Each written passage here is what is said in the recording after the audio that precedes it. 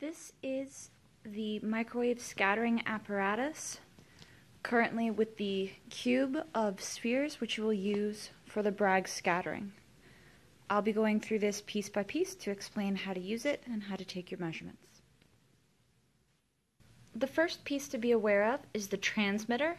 Note that the transmitter and the receiver look similar, but the receiver has a dial on it and the transmitter does not. Now, something that's very, very important to know about the transmitter is that microwaves come out of here. Microwaves are a little bit dangerous, such that if this was your face looking into it and it was on, that could actually do some damage to your eyes. So any time that you're going to be working in the beam or having your face in the way, please have it unplugged. There's no on or off switch, it's simply plugged or unplugged. The plug actually goes into the bottom, and so once you actually have it plugged in, this red light will be on, indicating that it is on. So now that it's on, we can come over here to our receiver. Note that right now I have pretty much a straight beam, and the receiver also plugs in this case, in the back. So the receiver itself has an indicator and a knob which adjusts sensitivity. Now note that this is changing what your sensitivity is, and this is a fine adjustment. So this is in a way a qualitative measurement. That right now, if I turn it on, I see a signal, and as I adjust this, it turns the signal on or off, or increases it up and down. So likely what you want to do is find a certain value and then leave this knob alone, since this knob will change what your apparent value is. Why you might want this knob is if you want to do a comparison, it might be really easy to have it first centered on a specific reading. So if I changed from the 30x to the 10x, or the 3x, or the 1x, you see that that's off the scale. So what's happening is, right now, to do your measurement, it's off the scale. Now you would do your measurement, multiply it by 3, multiply it by 10, now multiply it by 30. So this is actually the least sensitive scale, this is the most sensitive scale. So if all you're trying to do is look at what the receiver says when the transmitter is straight into it, you'll need to use the least sensitive scale. Now, this platform is just for the cubes, it doesn't really matter, but you have an angle indicator here. This is called a goniometer, when you have the ability to change the angle between a transmitter and receiver, for instance. So right now you can see that the transmitter is off to the left at 0, that's more or less fixed. The receiver's at 180, so they're straight across. And this setting is at 0.4. If I start to bring it in so that it's at 200, there's now a little bit of an angle between the transmitter and receiver.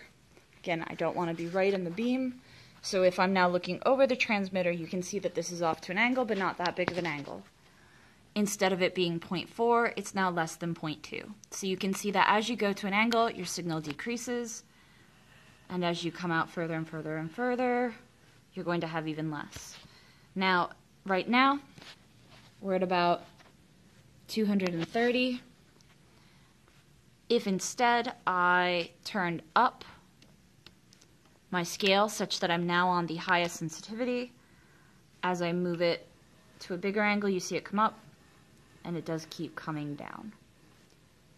So I read 0 here at about 240. There's a few things you want to check in general. Right now, my microwave receiver is on, but my transmitter is not. And you can see that the microwave receiver is reading about 0. So that's good. If you're seeing a positive measurement when the transmitter is not transmitting, you have a problem. The main part of the Bragg scattering is to use this cube, which is in fact layers of styrofoam with metal spheres. Now, the interesting aspect of this is what the spacing is between the metal spheres. You can use something like a ruler to measure that.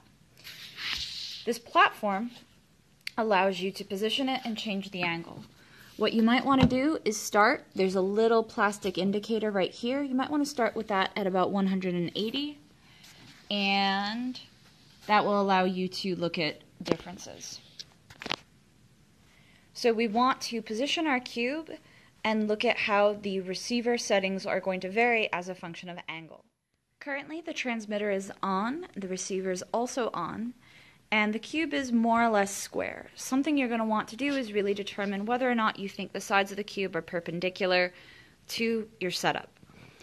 So right now it's at a 10x setting and we are seeing a signal. Now when you go through to do the measurement, the full manual explains a little bit on how to do the angle, but the basic idea is you're again changing the angle that you're at and seeing how your signal changes. Now we see it plummeting as it did before. But now if you look, instead of plummeting right here, there's actually a space where it kind of stays stable and goes back up and then goes back down. So again, right now it's pretty low. As I'm pushing it out, we actually see it go up, come back down, and then go back up. So this is indication that there's a special angle. The best way to do this, however, is going to be both rotating this and rotating this so that your incident and reflection angle are the same. Right now, the way that this is coming in and then bouncing off is not geometrically very clear. So you'll need to actually modify both angles, but what you'll be looking for is those places where this goes back up, showing you that there's a peak. So you'd want to think about, in a way, plotting this as a function of angle, but be careful that you're not suddenly changing this, since that will drastically change your measurement.